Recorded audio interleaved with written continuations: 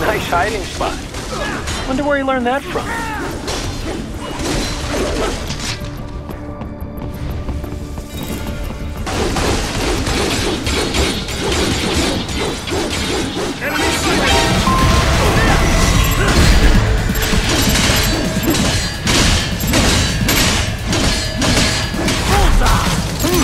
There was classified data embedded in that hand.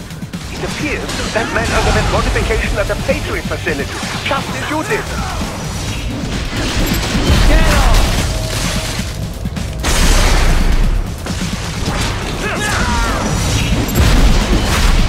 Bullseye!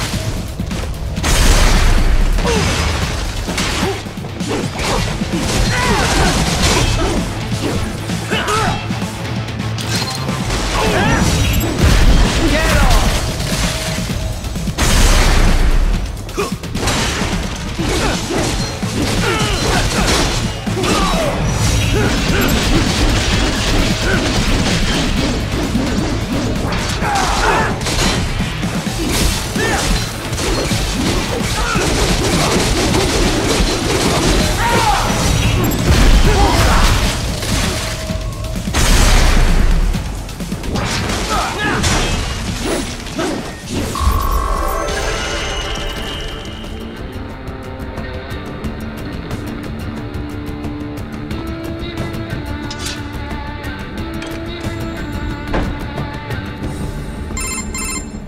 Doc, what's your status? I am reviewing the pre-flight checklist now.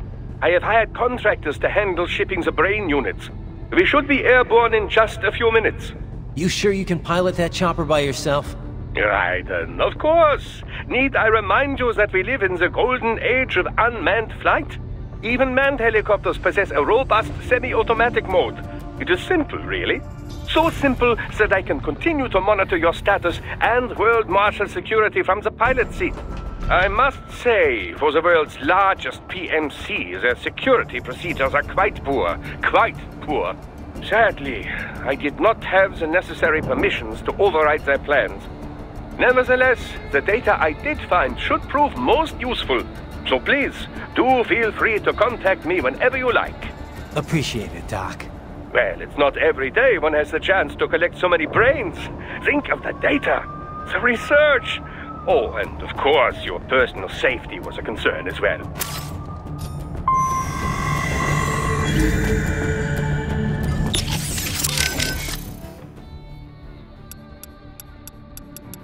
I trust you do not mind my telling George about you, Raiden. Could have done without that, Doc. He didn't need to know I was here. Well, there was no reason to conceal that from him. My intention was not to impugn you. He has a right to know. It's not as if he can simply fly over there and meddle in your affairs. It's throwing off my emotional balance, Doc. Things like that can negatively impact the mission, you know? However do you mean? You did the right thing, did you not? There's nothing to be ashamed of. George has the best body we can give him right now. And the rest of the children are also safe. And quite content too, I should add. It was your quick decision-making that saved them, Raiden. George's body will require regular maintenance, not to mention a replacement upon reaching adult age. But the expense is more than worth it. You planning on signing him up with a PMC? Because that's the only job we're good for, far as I can tell. Oh, you are quite mistaken there. Just consider it. The power of a machine matched with the nimbleness and creativity of a human.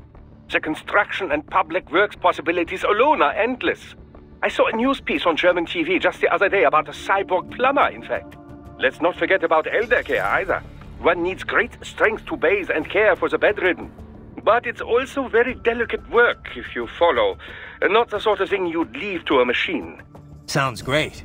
So long as we don't start replacing the old folks' bodies too, just because they're old. A valid concern, yes. I recall reading a comic like that once. An old farmer created a cybernetic body to fight... Yeah. But can't George do anything besides physical labor, though? Oh, he has every right to choose another path. If he opts not to take advantage of his body's physical strength, he's free to pursue academia instead. His body provides a completely ideal chemical environment for his brain, after all. I can certainly see how that would prove handy in the realm of higher education. The only problem would be how to cover the costs. The issue of student loan debt in the US is thorny enough already, even for normal students. Yeah. All this stuff's not just George's problem, though. All the other brains I'm gonna rescue will have to deal with it, too. Giving them bodies won't be the end of their problems. It'll be the beginning.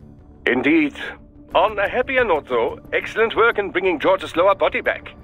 Now he'll very likely be able to produce children in the future. Bravo!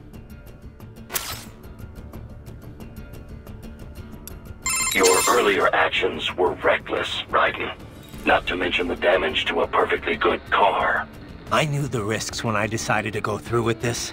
Besides, the car was mine. Maverick sold it to me. It's not meant for private use. It was made for ops like this. Regardless, your approach has proven most antagonistic. You are now a criminal, a public enemy, a police-killing vigilante. Even if your actions reveal World Marshal's designs, you will be unable to avoid legal punishment. Probably not. But that's a price I'll have to pay. I gotta stop that VR program and get those kids back. I sealed my fate the second I attacked George. But George is not dead. In fact, he has obtained an even more versatile body than his previous one. I'm not talking about that. I'm talking about me. I was a child soldier in Liberia, like Miss Trawl said. I was a mentally deranged child. People feared me, called me Jack the Ripper.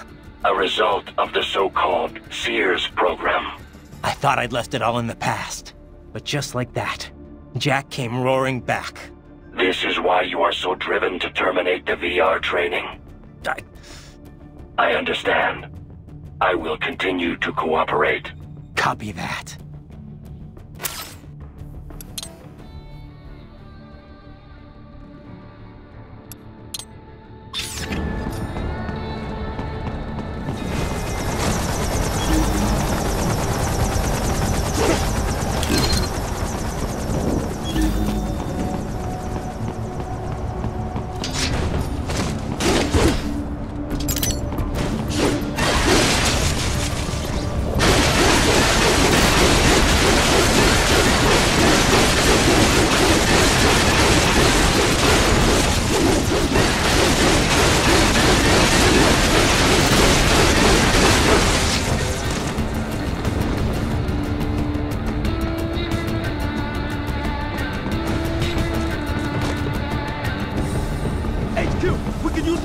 Roger that. Sending backup. Raiden, what's wrong?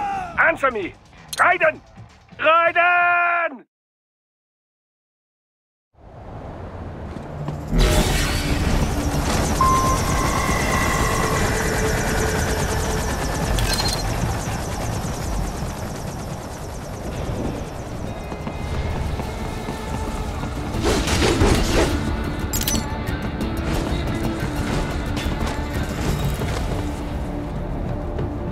HQ, we could use some support. Roger that. Sending backup.